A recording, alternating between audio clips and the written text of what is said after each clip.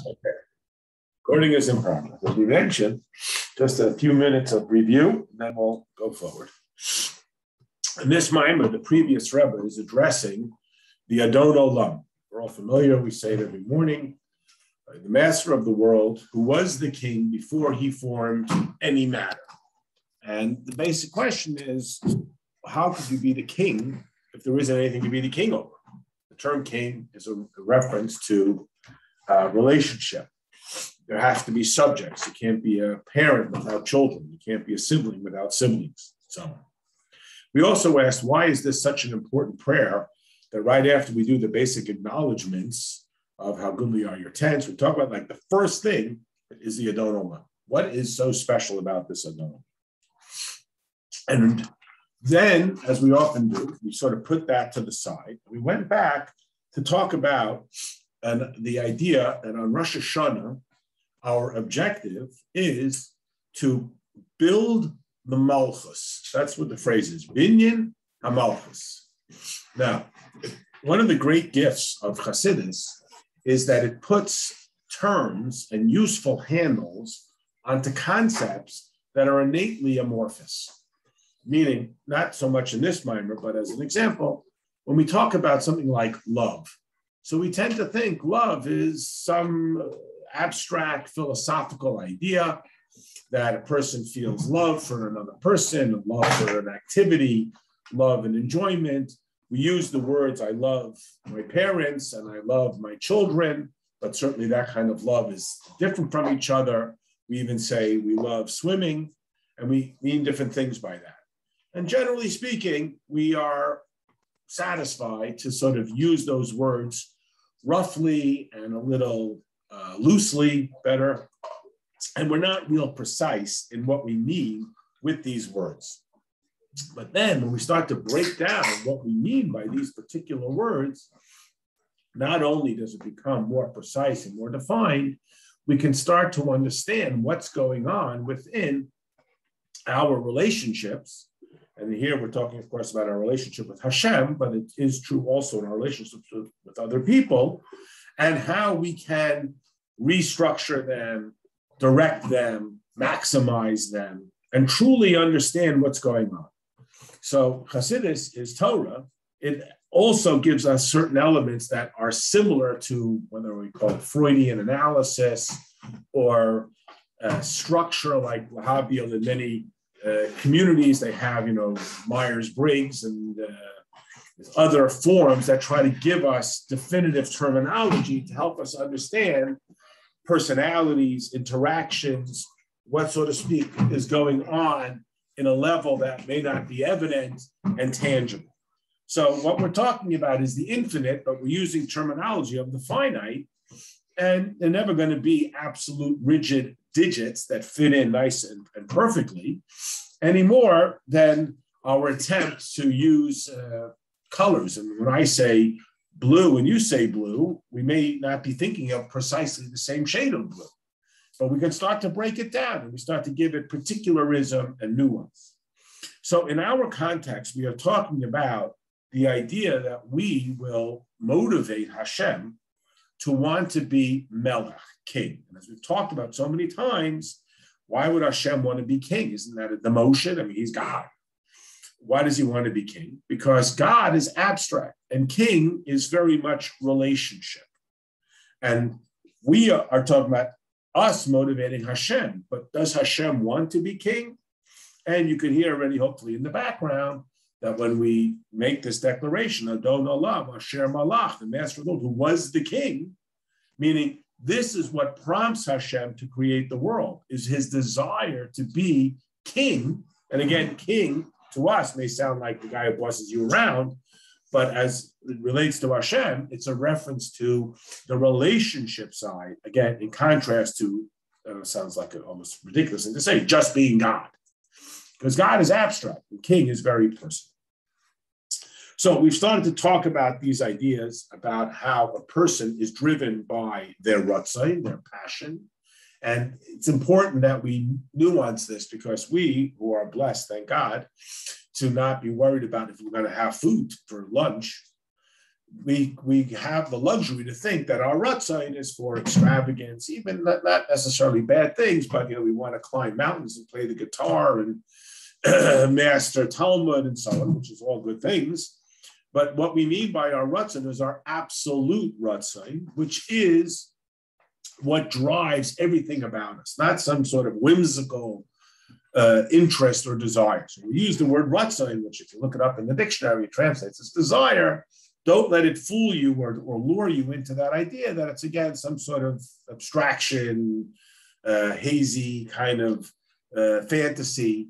It is what drives everything about us. And here is where Hasidus, and like I say, got Hasidus in some trouble, makes the argument that Hashem's Ratzain, Hashem's passion, desire, is what drives creation. Meaning, there's a tendency to think that Hashem created the world. We have this world. And Hashem, what am I going to do? These people don't kill each other. Okay, here's a bunch of rules. So then Hashem is here to serve me. Meaning, how do I make sure I have a meaningful, spiritually transformative, uplifting life? I follow Torah and mitzvahs. And the answer to that is yes, absolutely. We definitely believe that leading a life of Torah and mitzvahs is its own reward. It is a pleasant life. All God's ways are ways of good and pleasant. But then the arbiter ultimately is, how does Hashem serve me? And what is God doing for me? Does he give me happiness, joy, meaning, peace, and so on? And that's a great marketing tool that if you keep Torah and mitzvahs, you'll have a better life than someone who doesn't keep Torah and mitzvahs. And we agree with that. I don't disagree with that. But that's not very satisfactory. Because that's what you say. How do I know? I'm going to invest my whole life in Torah and mitzvahs, and what if I get to the other end and I'm disappointed? So this guy comes down the pike and he tells you, no, follow my system and it will be better. And this one says, no, follow my system. And everybody is competing that their system, they got the key, they got the answer to cure male pattern baldness and be thin and forever youthful and happy, joy, et cetera, et cetera. And again, we believe that we can compete with that, but that's not what this is about. It's about Hashem's Ratzon. And many people may be familiar with the story that when the Alter Rebbe, the first Rebbe, this might was from the previous Rebbe, but the Alter Rebbe, when he was a student by his teacher, whose name was Rav Dov Ber, from the city of Mizrich, we call him the Magid, the teacher of Mizrich. The students were also a little like gun shy about, should we be teaching everybody all of these things that we're being taught? What about people who don't appreciate it? Remember, nothing was written down until the Alter Rebbe wrote down the Tanya. And they were a little hesitant, you start sending these ideas out there amongst the unwashed masses, and who knows what kind of misunderstandings or deliberate distortions will come about. And one day, somebody in the group was very distraught because he found some notes of one of the Maggid's teachings was rolling around the streets. I mean, somebody had such disregard for the teachings of the Maggid that they just let it go like garbage. And they were like, oh my gosh, look what's happened. People are mistreating it. We're speaking about such subtleties here that it's like the most delicate thing. And people are so crass and careless with it. Maybe we're making a big mistake. Maybe we should stop doing this. It's too much out there in the public. So as the story goes, the Alter Rebbe responded with a metaphor. It's a king metaphor. In Jewish life, there's two types. There's the king or the tailor. Once upon a time, there was a king. And the king had a son. And the son was the apple of his eye. But what happened? The son got sick. So the king, of course, called every doctor of action. The story goes that he had a son who was a prince, right? He did have a son who was a prince. And he called every doctor and every healer, and everybody had this potion and that potion, but it didn't work. And finally came along one doctor. And he said, look, this is a chance. It's a maybe. In the center of the king's crown, which is the embodiment of the king's family and his kingdom and all that is distinctive to this culture, there sits this special diamond. And if we will take that diamond and crush it up and pour it down the prince's throat, this maybe will cure it. But the king was hesitant to do that. That diamond cost money. It's not just about the financial, but it represented, this was potentially spoiling the whole kingdom. But of course, if there's no prince, then there's no point of having the kingdom, because when the king will die, the kingdom will disintegrate anyway. So they tried this and they tried that. But what happened? The prince got sicker. He got so sick that his mouth became clenched. And now they didn't even know if he could swallow even a little bit of this powder. But it was so desperate that the king said, I'll try, even though it's true that most of it is going to spill and be wasted. This, the Alter Rebbe said, is a metaphor for what we're doing with Hasidus. You know, the Jewish people, nothing new under the sun, were feeling very disconnected. They were feeling like it's not for them, and it's not me. So we try everything. Oh, yes, it is. It's more fun than you can imagine. Oh, and it's so meaningful. And then we give the lecture. You know, you think they're happy there with their helicopters and their diamonds. They're not happy. They're really miserable. And we tell you a story about some millionaire who's really miserable. And then they say, well, I don't have a helicopter and I'm miserable. Okay. Well, I got a better idea. You know, think vegan will teach you to be healthy. We'll tell you that kosher will teach you. You know, we tried everything. It doesn't work. So he said, okay, I'll tell you what, it's really the crown jewel. The crown jewel is really that this is Hashem's passion. Will you do it for Hashem? So people say, you can't say that because they can become manipulative. Oh, Hashem wants. Well, in that case, I want a bike. I'll tell you what, we'll make a deal. This is what you give me what I want. I'll give you what you want. And there is a certain mercantile characteristic that some people find meaningful in their Yiddishkeit. I give God what he wants, and he gives me what I want, and I won't bother him too much, and he won't bother me too much. And I'm satisfied with that. You know, I don't bother God too much. I show up on Rosh Hashanah. I show up 3 times a day. I don't show up 3 times a day, and he gives me what I want, and that's it. And Chassidus is saying that's not what people want. What they want is a passionate, meaningful sense that they are really genuinely, personally connected with Hashem. That's really what they want. They don't just want this sort of like, what do I got to do? It won't bother me anymore. So in order to prompt them, we have to tell them that there's something that Hashem wants so passionately that he was willing to create the world. And what is that? It is to be in a connected relationship with us. And that is what we are hoping to achieve every year on Rosh Hashanah. That Hashem should want that relationship with us, and that we should want it with Hashem. And every time Hashem says it has to be a greater relationship, I'm not willing to do this one again. I don't just want another 5781, not because 5781 was bad, but now it's 5782. We better step it up. And if we don't step it up, you know, I saw this movie already. So here the Alter Rebbe is talking about that Ratzon, Hashem's passion, is what drives Hashem to do all the things that he does. And again, we use almost interchangeably the understanding of how we function to match the understanding of how Hashem functions. So we're talking, of course, about our relationship with Hashem, but it is true also in our relationship with ourselves and our relationships with others. So we are on page 12, in the middle of chapter Daled. Page 12, middle of chapter Daled. I don't know how to tell you exactly, but I'll count 1, 2, 3, 4, 5, 6, 7, 8, 9, 10, 11, 12 lines down, 6 words in. Now, ba'omek ha'inyan means that we go into greater depth.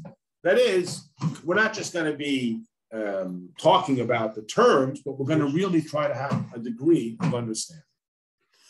So, ba'omek ha'inyan, hine yesh ma'ila b'reimimis al haratzon. Now, in our relationship with Hashem, we have a very delicate balance. On the one hand, we all want to feel very close with Hashem. On the other hand, we got to remember that Hashem is not like a buddy. It's the same is true with a child and a parent. A child longs to feel closeness with their parent. What does the child want from the parent more than anything else? Is the whole parent. They want the essence of their parent. They want the parent's attention. They want their parent's identity. They want absolute, complete, and total alignment with the parent. At the same time, they want the parent to be a parent. They don't want the parent just to be like their buddy. So these two aspects are contained, and almost contradictory aspects are contained within the quality of Malchus. There is the Melech quality, the sense that this is exalted, And it's hard for us, I know in this country, the Rebbe writes about this in a letter about Rosh Hashanah, because we just think that our politicians are a bunch of, windbags, whoever they are. I'm not getting into the politics. Well, they're just a bunch of other people. And that this guy's my plumber, this guy's my senator. He's just, we don't really believe that people have this exalted character. And on the contrary, we find somebody who seems to, and we just knock him down, and we just knock in, and we say, oh, he's just a phony. And when the door, he's behind closed doors, he's just a regular guy, kicks off his shoes and plays with the dog and, drinks beer. So it's a hard thing for us to get our arms around, to see that there is an aspect that is at a whole other level. Hopefully in Kedusha, we do occasionally experience it. That's called reiminus, this exaltedness. And then there is Ratzain, and Ratzain drives us down towards. So reiminus is what evokes from people their admiration, I'll use that word, reverence. And Ratzain is what drives the person to be connected with others. So here we go. On the one hand, you have Ratzai, which is a person's passion, which drives them to do what they do. And again, unfortunately, in our society, we think our passion is some sort of material accomplishment, not necessarily greedy, but I want to get a PhD. I want to be a doctor. I want to learn to play the guitar. Not just I want my own submarine. But it drives the person to what their truest passion is. Now, our argument, of course, is that our truest passion is to be connected with Hashem. And Hashem's truest passion is connected with us. I once had somebody explain that in our world, we like to, like when you say somebody's true passion, like where they really are, like, I don't know if I want to see what that, like, I don't want to go there because we suspect, and that's rightly so, that when a person, when you find out what's really, really in them, it's not going to be something, that's the whole, what's it called, Freud thing. So, but it's true. In other words, your passion is where you really, really are. That's the essence of you. Now, with a person, depending on where he's at in life, his essence, or at least his accessible kind of, might be very crass, but that's who he is. So that's why we like it when we talk about God, because that's who God is. Obviously, when you talk about God, the taiva doesn't have that sort of revolting, like you want to get away from it. Like it doesn't when you talk about a person, because a person's taivas could be not nice to watch, but it is really the essence. That's who he is. That's really pulling on his essence. So with God, right, that's pulling on the essence of God. It's obviously doesn't have that other aspect to it, that it's something, it could be something or whatever, bad. Yeah, and Avo imzeh, nevertheless, hini harotzenu koyach benefesh, v'aremis inu koyach benefesh, ki im hu ha'etzem ashu melumim be'etzem mitzad ha'etzem ve'inu koyach ha'poyel v'rak b'derech siba bilvad. What does it mean when we say that a person has this rotzai? So here's another manner in which we start to sort of separate out these ideas. We have an idea that rotzai is what drives the person. But who is the person? Who is he? And our answer there is found in the concept of reiminus. Now, here's where what reiminus is, this exaltedness, this innate sense of upliftedness. So it's important that we talk about these ideas. And again, Chassidus gives us handles to describe and thus to direct possible, otherwise sort of amorphous ideas. So we ask ourselves, who am I? And it's the most basic level. So our instinct may be, not us, of course, because we know better, but some people, our instinct is to start to describe things that we do. So I say, this is my favorite activity. These are my accomplishments. This is where I live. All of these are about who I am, but none of them are who I am, because all of those things can be taken away and I am still myself. So if I define myself at a very simple level by my residence, well, if I move tomorrow, I'm still me. So those are aspects. They're what we would call, the Hebrew phrase is a koyach. It's a specific ability of this person. But this characteristic that is, we call in Hebrew roiminess, which means the sense of exaltedness, the sense of that which is above and thus is desired by others to be close with. That's not something about me. That's me. Mashu merumim be'etzem letzad ha'etzem ve'enoi koyach ha'poil v'urach v'derech siba bovad. This means that his innate identity, this is the essence of his character. When we say this, we're saying this both about human beings and Hashem? Well, in this context, we're talking about Hashem, but there is an aspect of each person in a reflection of Hashem that is their absolute identity. Now, with Hashem, his absolute identity is his reiminess, his unknowability, his ungetability. You can never get him.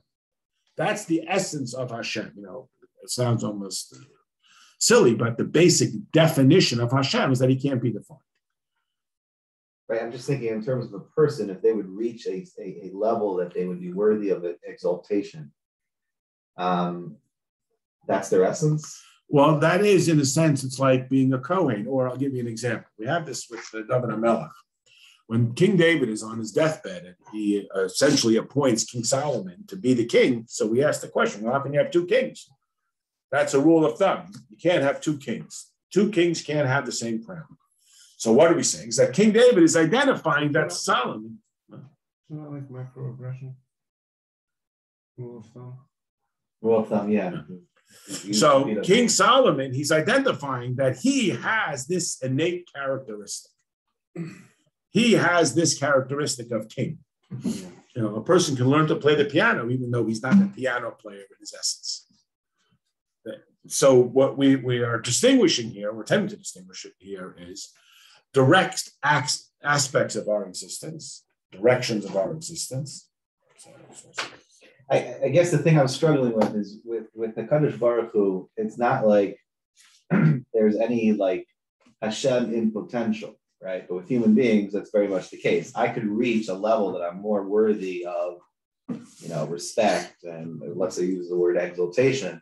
That's only things that, you know, I build as time goes on. So they do sound like something that's outside of myself. Well, here, Kadosh Baruch Hu, that would never be the case. Absolutely. Here, even within the person, we could make the argument that there are certain innate characteristics.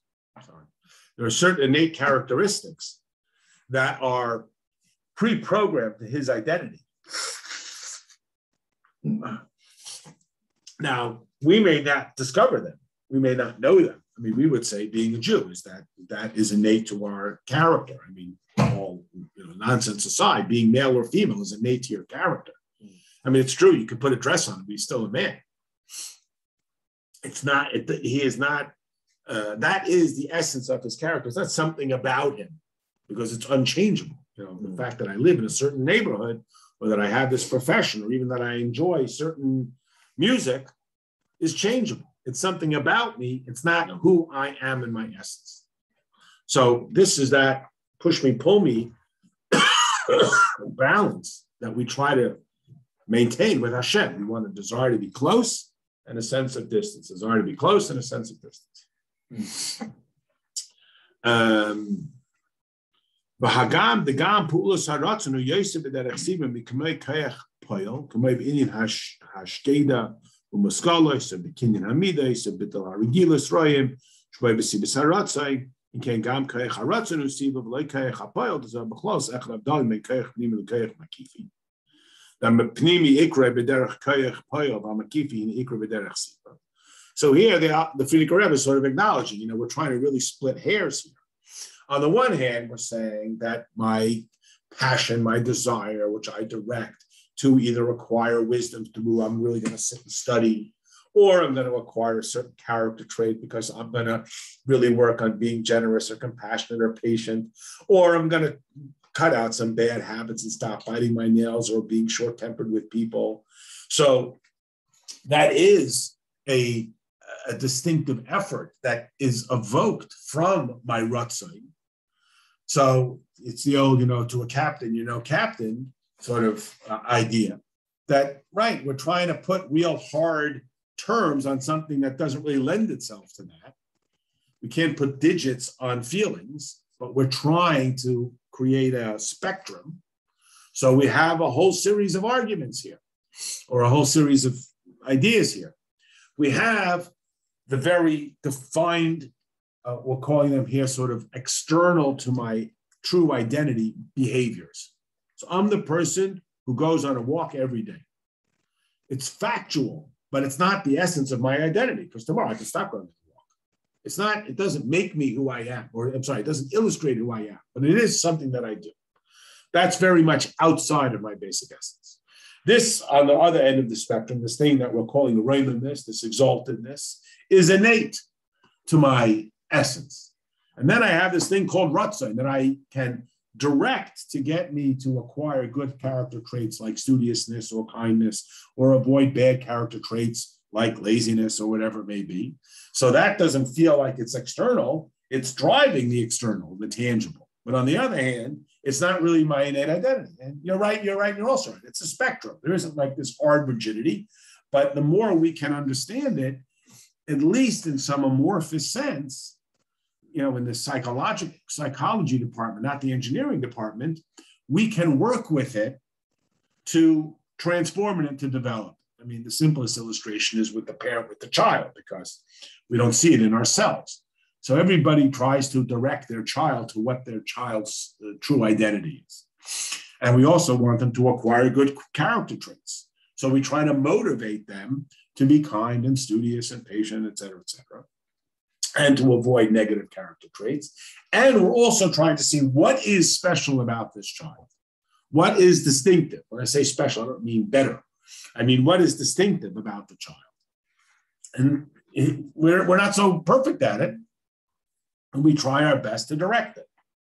So again, we're using definitive terms. We're aware, we are conscious that those terms are rough estimates at best, and we're taking it from there.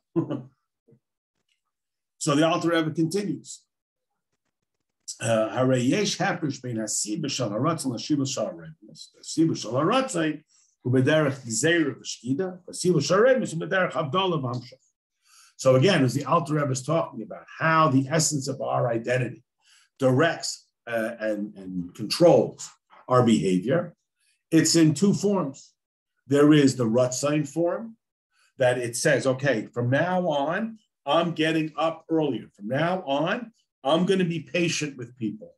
So the Ratzon overrides my impulses to sleep late or to be running out the door. And my Ratzon directs me to wait, to be patient, to get up early, whatever it is. In contrast to that, the Raymondness quality says that this is what is innate about my identity. Now, again, in English, it sounds feel impatient and behave patient. That's correct. Must make me feel patient. Yes, right, spot on, correct. I remember in the high school, so we used to talk to the girls about their seminar interviews, which were extraordinarily big deal for them. So they were always worried, because it's like this comedian says, when you go internationally and you arrive at the border, they say, "And what do you plan to do in our country?" "Murder people. I wasn't ready for your trick questions." So they get all nervous. They're going to get some question, and what if they say the wrong thing? So one of the questions that they ask them, amongst silly questions and all the standard questions, what do you do? "Oh, I just spend all my time reciting Tehillim." Well, sometimes I visit people in the hospital. All that kind of nonsense. They ask them, sometimes tough questions. So they would ask them, "Tell us something that's a flaw of yours." Now, here this is a very dangerous question to say, "Well, I have a tendency to murder people. They may not want you in the school." If you say, "I don't have any flaws," then what? So what I suggested to them is you say, "I have a tendency to sleep late," or whatever it is. So I set 3 alarms and I get up on time. In other words, like you're saying, I'm still a late sleeper. I just set 5 alarms because my Ratzon overrides my innate character. My innate character is, like we say, there's no crime in being a bank robber. Just don't rob banks. We're not looking to be good people. We're looking to do good things. It's an important distinction. So my Ratzon overrides my innate character. And my innate character expresses itself. So there's not everything about my innate character is unpleasant. Some things about it are, in fact, virtuous. So we explain.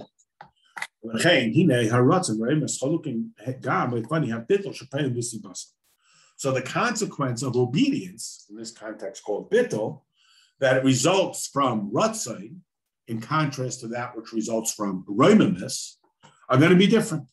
How does the ratzon? He breaks it. You want to sleep late? Get up anyway. He breaks that bad habit. I mean, we use that term, to break the pattern. Why? Because the ratzon overrides it. But the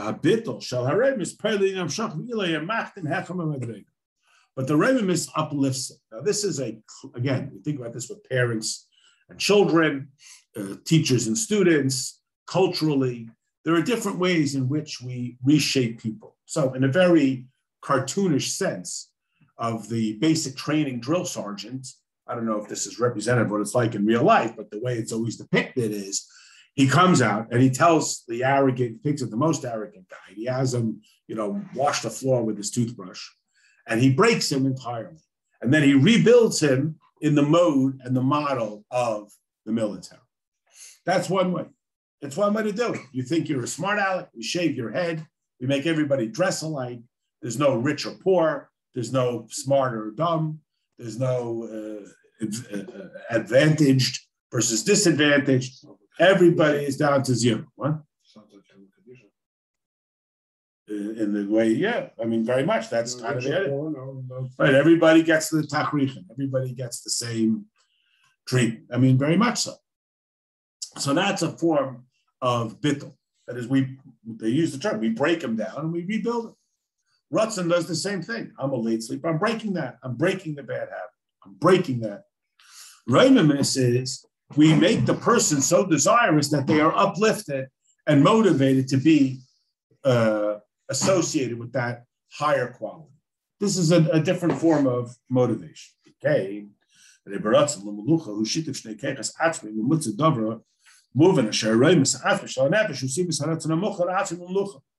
So when we talk about being a melech, we're talking about two different aspects. Now, again, it's hard for us to get our arms around it because we don't have the idea of kings.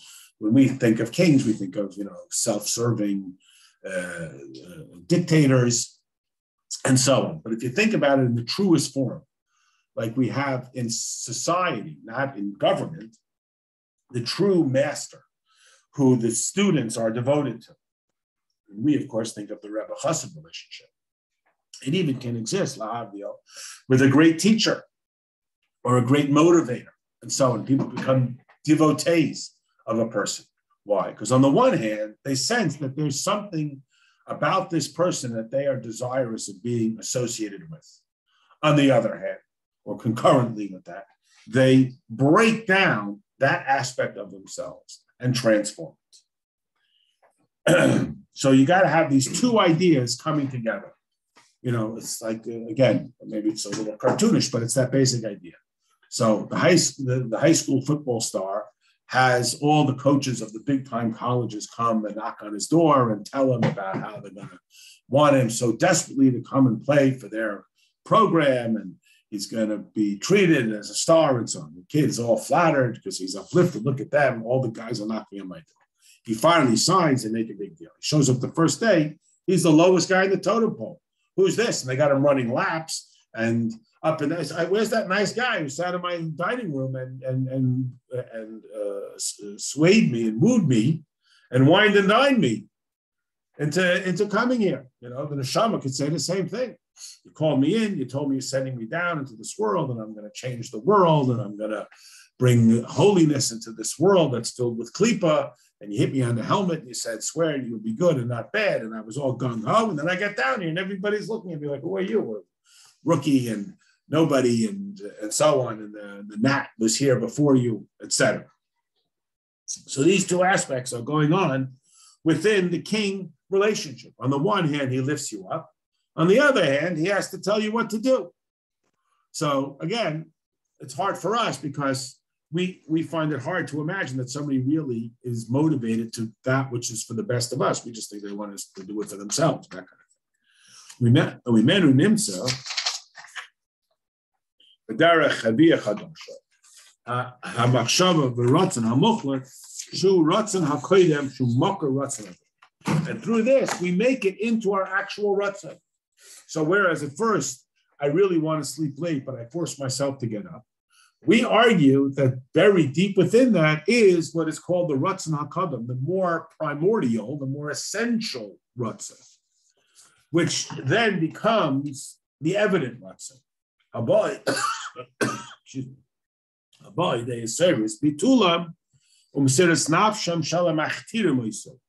That is produced through kickstarting this surrender and this devotion to those who crown him. So when the person is truly devoted, we're on page 13. And again, the example that comes to mind is the Chassid Rebbe relationship. So the Rebbe is, uplifts the person and he tells them, you can do it, you must do it, we need you, you're absolutely necessary. And he's the most relentless, demanding boss. I mean, it's kind of odd to us because in the early days, you can read the stories. People wrote to the Rebbe, I can't do this. And the Rebbe was like, yeah, you can. And then there was a certain point where there was like, okay, fine, we'll get someone else. Like, you don't want to do it? Fine, there's 10 other guys to take your place. Like, get to work here. We know more of this, I can't do it, and so on. So, there's both aspects, which are both necessary. Again,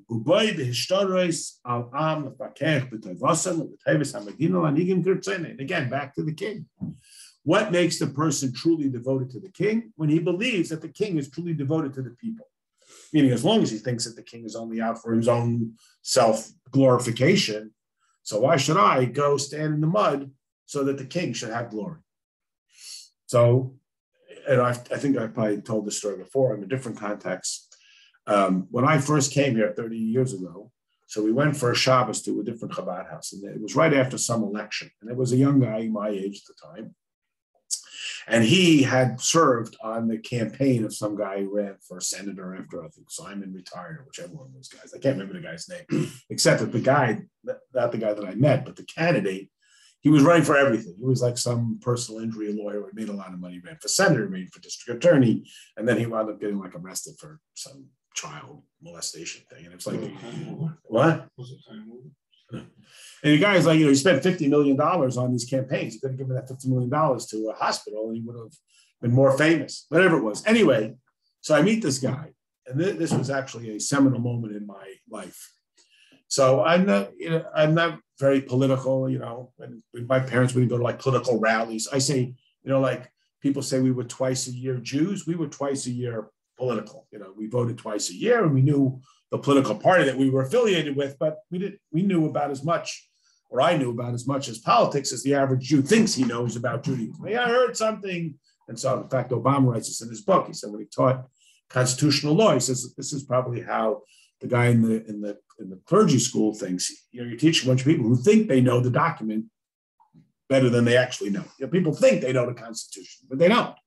People think they know Torah. Anyway, so I meet this guy, and we're both 25 years old, and we're out to change the world, and we're full of young enthusiasm. And the guy says, "Oh, I worked on this campaign," and I'm like, "Wow, this guy really."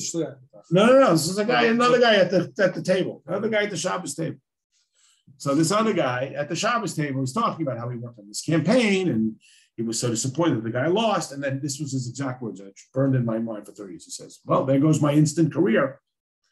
And it was shocked me, because I'm thinking, this guy, he really believed in this candidate. He really was he thought that this was how he's going to. No, he was just looking to hook his train to this guy, And again, I'm not blaming him. That's why, not everybody becomes a doctor because he wants to cure the world. Some people become a doctor. It's not a bad thing, because it's a reasonable, respectable way to make a living. You do help people and you get paid. If I could veer off for a moment, just to use an illustration of this idea that we're familiar with. We know coming up in a couple of weeks is going to be the anniversary of when the New York State Court ruled that the library belonged to the Hasidim. What's the backstory there? So where did these Sfarim and the money to buy these Sfarim come from? It came from the Hasidim that gave it to the previous Rebbe. Now, all the Rebbe, not only the previous Rebbe, but all the Rebbe. So his biological descendant made a seemingly reasonable claim. You know, a person has their wealth, whatever they accumulate, and then when their time comes, these things get inherited down to their descendants. That's the way of the world. So the counter argument that we made is that people weren't giving this money to this personal individual who did them a favor. You know, you have a doctor and he visits the sick, you know, he makes house calls and he doesn't charge the poor people. So people love him and they respect him, but he's still a person. And somebody wants to show their gratitude. So they buy him. Well, what are you going to buy him? He's a doctor. So you buy him medical things because he's a doctor. So they argue the same thing. This is a rabbi. He's a very nice man. Everybody loved him. He doesn't charge you for his services. But what do you do to show your appreciation? You buy him a gift. Well, what do you buy rabbis? You buy him books. So you buy him books. The counter argument was, he's not a private person for himself. The people aren't giving it to this rabbi because he was very nice and he gave them advice and he gave them time and he gave them concern. That he is the embodiment of the community. So they weren't giving it to him. They're giving it to the community and he is the trustee of the community. That was the counter argument, which even the secular court system appreciated and, of course, ruled in favor of the community. Well, that's right, exactly. And that's what we're talking about here. Why are the people devoted to the king? Not like that guy. And I'm not even criticizing him. It was just my naivete. Because he was saying, you know, this guy, I'm sure he thought he was a good guy, and he probably thought he would be a good senator. And he thought, you know, I'll hook my car up to his trade, and I'll get carried along, and I'll have a career too. But that's not a devotion to the guy, because once the guy lost, I throw him and I get the next guy. But when we understand that the king is truly devoted to the people and he is one with the people, so this uplifts me because the king is uplifted. And that's what he was talking about.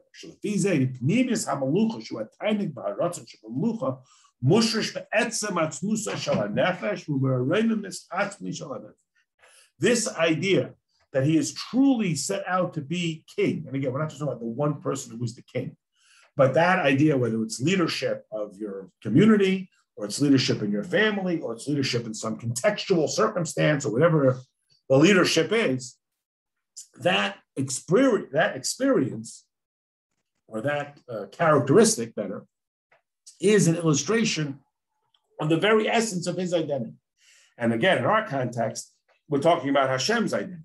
The very essence of Hashem's identity is his passion to be connected with us, which uplifts us to him and results in our obedience to him. And the two have to go together. But you're drawing some kind of distinction between like that political pundit and what we're doing. Right, because the political guy is, you know, he likes the guy that he worked on his staff, but he's ultimately looking over his shoulder. How's it going to help me? Meaning, if you were to tell the guy, look, if you work here 20 hours a day for 6 months, this guy will win.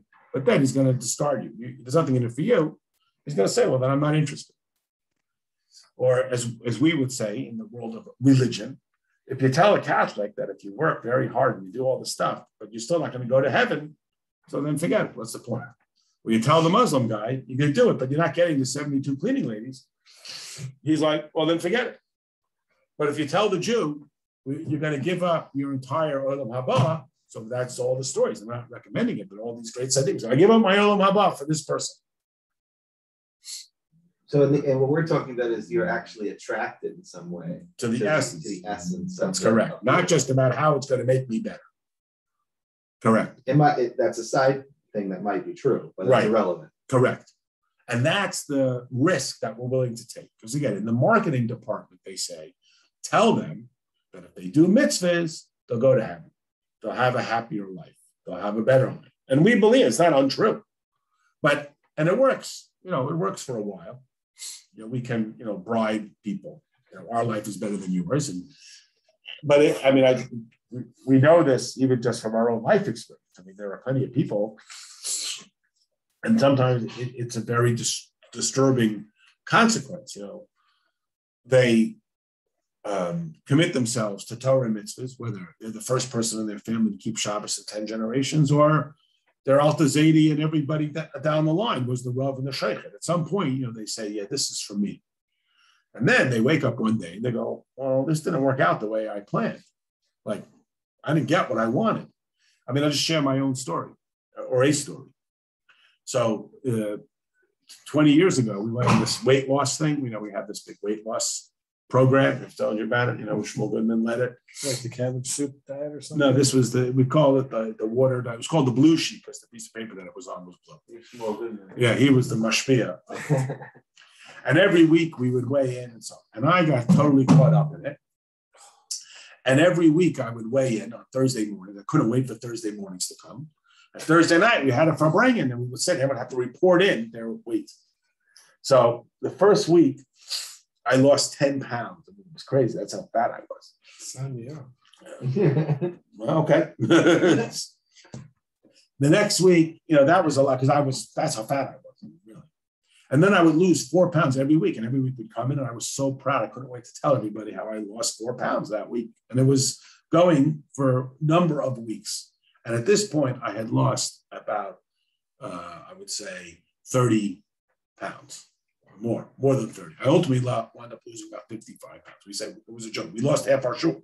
I mean, it was actually the greatest public relations we ever did. We had all these Litvisher guys coming because, I mean, the word gets around that all these Lubavitchers are losing weight with Chassidus. I mean, really, it's a shame that we didn't keep it up because it really was a great opportunity. So anyway, I remember this clear as day. One Thursday morning, I mean, every Thursday morning, I couldn't wait to get up in the morning and weigh myself. I was so excited. I woke up. And I, get in the bathroom and I get on the scale. And I had been a good boy. We had a bunch of our rules. One rule was change more than your scale. It's not just about losing weight. It's really about changing your whole relationship with food. What is food? Is food fun or is it food fuel? And we used to have a Farbrengen. We used to have what's the spiritual lesson that we learned from this? Can you get a life outside of food? We had all of these slogans and it was a whole cult. Anyway. That morning I get up and I remember this and I lost no weight that week. I had been perfectly compliant. I had done everything right. I hadn't cheated. I hadn't had an extra. It's the first week you didn't lose weight? I didn't lose any weight. And I was very disappointed. And I remember having that in Maamer Class, he was left alone at night. And I had this struggle. I mean, on the one hand, I was like, screw it. I'm not doing this anymore. This is stupid. On the other hand, I said, well, look, am I doing this just to lose weight? Or am I doing this because I need to reorient myself around my relationship with Gashmias? And we talked about it at the time. We said, yeah, I mean, this is what they say, the body starts to find its level. Now, I still had weight to lose. I still was not at my normal weight. And then, I kept going. In the weeks subsequent, I lost another about 15 pounds. How many guys were in this group? Well, it was initially, 6 or 8, and then it grew, and then people didn't stay. I mean, we got to the point where, like, if you're not going to do this seriously, then you don't want to stay because you had to come every week and say what your weight was. How much did you lose? And the guy said, well, I cheated, and then it was like they didn't want to stay anymore, because it's embarrassing, and you're also sort of. You're dragging the group down because the whole thing was just a sport. Anyway, the reason why I bring this up is because the lesson that I learned there in my personal avodah, because that was really a spiritual life experience, was what am I doing this for? Am I doing it because I want this reward? And it's very nice. Everybody compliments you and they say nice things to you and say, oh, you look great, and I didn't recognize you, and I had all these great stories. I had someone in my house, not someone I see regularly, but someone I know came to visit and said, are you Chaya's brother? This is a person I know, and they're in my house, like you meet them randomly, downtown, and, et cetera, et cetera. But so what am I doing this for? Am I doing it for the compliments? Am I doing it so I'll look good and my clothes will fit and I'll be thin and so on? Or am I doing this because I'm trying to truly reorient myself? It's like, what if it's both? Well, we used to talk about like the mezuzah covers. The Rebbe has a campaign to have very simple mezuzah covers because we all know the story. People spend $300 on the silver case and they throw out the instructions. I don't know. type of thing. I mean, this is a not uncommon phenomenon. I bought this mezuzah in Israel. That means it's for sure possible. And it was $350 from a very orthodox person. Because again, what is the objective here? So this is what the Alter Rebbe is the Friedrich Rebbe is reorienting us around. What is the purpose of our compliance? Is it because we are doing something that Hashem wants, or we do what we want? And again, they don't have to be mutually exclusive. I mean, it does work out nicely that as a person overcomes their impulses, they get nice compliments, and you feel better, and your clothes fit better, and you're not huffing and puffing and panting. There's a lot of his letters they published from Shlomo, a book on him. So part of the book is letters that he wrote to his son in yeshiva. So one time he had some sort of medical scare, I don't know what it was, and he was like suddenly put on this very regimented diet. You know about that, Amstein. So he writes to his son, it's crazy that for all these years I know what this says about Gashmias and I can't do it. And in other words, I wasn't able to get myself to do it in the service of my Nefesh Elikis. But suddenly now, when the doctor tells it to me and it's in the service of my Nefesh Bahamis, I'm able to do it. It's an amazing thing, and it's not really a criticism because it's a wonderful program. But at the JLI retreat, I mean, you go to a class and say this, and then it's like food, and it's like so much and so over the top, and they've toned it down. I remember one year, the people who come are people obviously who have some means, and they're from people, and they're giving tzedakah. They're like, this is all over the top, don't you think? It's and they're not against it being 5 stars, but this was like a little crazy. So can you do both? Well, we would say no, and isn't that fascinating? Okay. The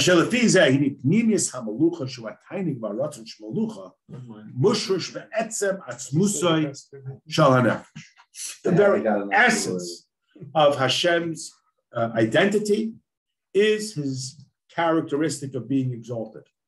Again, the definition of Hashem is he can't be defined. It's a silly thing to say, but it's that idea.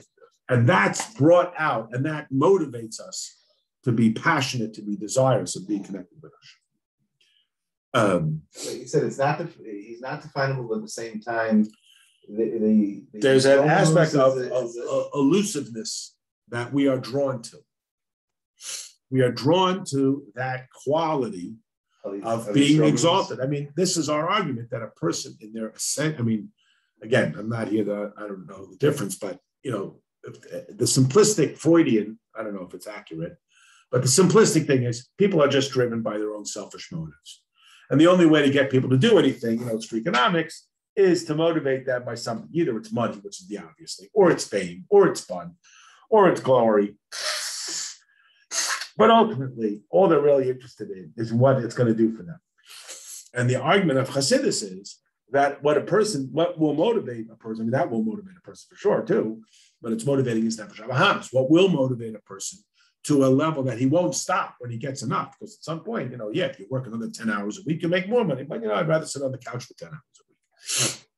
But what motivates the person, what drives them, is the desire to get beyond themselves, to be connected with this exalted characteristic of godliness. So yes, we are motivated by goodies, and that's why, like the Rambam even recommends it. You tell a kid, if you do well in school, I'll buy you a cookie. It's not evil, but it runs out because how many cookies can you have? And at some point, it becomes a commercial deal. Well, I have enough cookies. You told me that if I daven for an hour, I'll get a cookie, and if I daven for 2 hours, I'll get 2 cookies. So I'll decide how many cookies I want. But also, in terms of the problem of being transactional, that isn't really the ratzon of Hashem. Correct. It's not at all. It's my ratzon. Right? Like that guy who's saying, I thought it was my instant career. But what I'm saying is that what Hashem's ratzon, what he wants from us, is not necessarily the thing itself that we're doing. It's the relationship that's yes, but through that, right? It's the story. I'll tell you what it is afterwards. He's a character himself, but this guy lives in Israel, and his parents call him, and his father says, "We were scheduled to come on Tuesday, but now we have to come on Wednesday. So pick us up and well, Dad, I love you, but I rearranged my whole schedule. And his father says, well, your mother's got some medical issues, and the doctor, Dad, I love. Father says, no, don't love me so much. Just pick me up on Wednesday. So you can't really separate out the two, because mitzvahs are not just busy work. Like, I better give them something to do so they don't kill each other. Hashem really, really, really wants you to do that. And I was having this discussion about the kids in the girls' high school. Even more so now, and it is understandable. COVID has really drained them. Imagine if you're in 12th grade, so you had 9th grade, then 10th grade was COVID, 11th grade, but still, it's draining on them. They're getting, there's a little even more attitude than usual. And so, it's starting to come out in different ways. And essentially their argument is, why does God give us all this service? Which is, like I was saying, there's only one question. Easy question. There's only one question. Why can't you eat meat and milk? Nobody cares. There's only one question people have. Why is there suffering? Why can't everybody just be happy all the time? Why can't everybody be happy? God is God. He's infinite. And if you're happy, it doesn't take away from my happiness. And if you're healthy, it doesn't take away from my health. And if you have friends, and if you have family, and you have love, so why can't God make everybody happy? So why is God creating all of this service? That's what you deserve. There's a story. There's a concept of the Maamer Class. His name was Rabbi Yoina. And he used to spend his whole entire day davening and learning. Daven, he learned a few minutes, and it was time for daven for hours. So, and somehow he was able to pay the bills and put bread on the table. And then came the time he had to marry off his daughter. So other Chassidim heard him talking to God. And he said, I need to marry off my daughter, so you need to give me money. So he says, you might tell me I should go to work, but my schedule, I don't have time to work. So then you'll say, well, okay, so you'll make me find the mitzvah, find something. So I don't want to find that. I don't want my gain to come from somebody else's loss. And then so you'll say, okay, so I'll win the lottery. I don't want to win the lottery. There's all these halachic shilas about the lottery, whatever it is. So I'll say, what am I supposed to do? You don't want to work. You don't want to go to the lottery. You don't want to find the mitzvah. So I'm supposed to do this. You're God. You can't figure it out. There's a certain argument. Like, why doesn't God just make everybody? Why? He's God. And then he makes me want potato chips and says, don't eat potato chips. So don't make me want it. So, what are you going to say? So, not that they asked me, but I say unto them in my best rabbi voice, this is the question. Do you love God? Are you willing to put aside what you want for what God wants? That's really what it comes down to. You should love the Lord your God. Do you really love God? Meaning, if you have someone in your house who's allergic to peanuts, you say, well, I don't care. I like peanuts. What do you mean? But your child will get sick if you have peanuts. Well, I don't care. I like peanuts. Right. Because if I love my child, I don't have peanuts. So God said, I don't like it. Well, why did you do this? Right, but he doesn't like it. If you love God, then you'll do what God asks you to do. All right, we'll stop here. But isn't